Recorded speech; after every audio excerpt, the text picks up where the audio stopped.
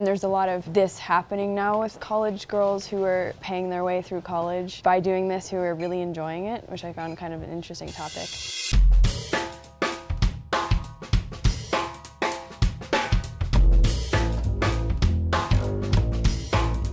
Our character, played by Riley, is Christine, and she's a law student who enters the world of GFE providers, high-end escorts, is introduced to it by her friend Avery. The story we wanted to tell was the story of a girl who wanted to do it, who enjoys sex, who's very controlling and manipulative and makes the decision herself to do that, and is very smart and well-educated and has a lot of potential, which I found to be really interesting, and to have a sort of unbiased, non-judgmental look into that kind of a lifestyle. It's just drinks.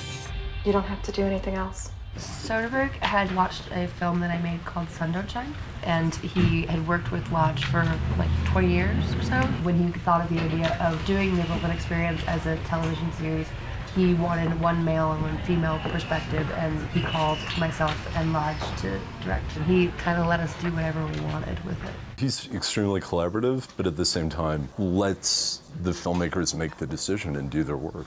He trusted Amy and I to deliver because he liked the work that we had done before. It's really the best sense of the word, the collaboration. We would write drafts of the script and give it to him. He would give us notes, and the same in the edit, but he says, take whatever notes you want. What you don't want, you don't have to use. So it's more of a conversation, a discussion. What are you comfortable with?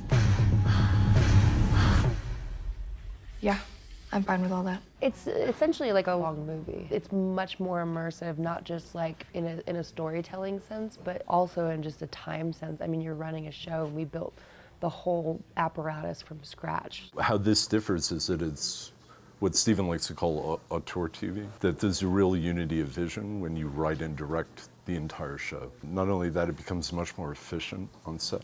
You're not over-covering things, you know exactly what the story is, and I think you move much faster, and as a result, you can focus more on the performance. I think you also have a much clearer sense of who the characters really are.